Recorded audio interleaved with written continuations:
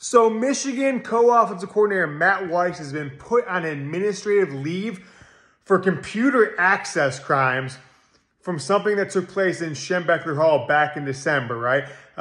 This kind of got weird. I actually thought earlier today that it might be an NFL job because apparently he's not been on the road recruiting the last few days. Michigan makes a quarterback offer today in California to Akili Smith's son, but it wasn't Weiss, it was Sharon Moore, and even though it was Weiss's territory. Matt Weiss, co-offensive coordinator, suspended from the program right now on administrative leave for computer access crimes. What does that mean? I can only think of the worst here. Is it child pornography?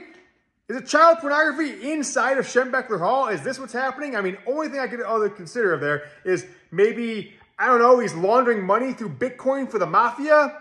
But this is one of the wildest story. The drama never ends with Michigan football.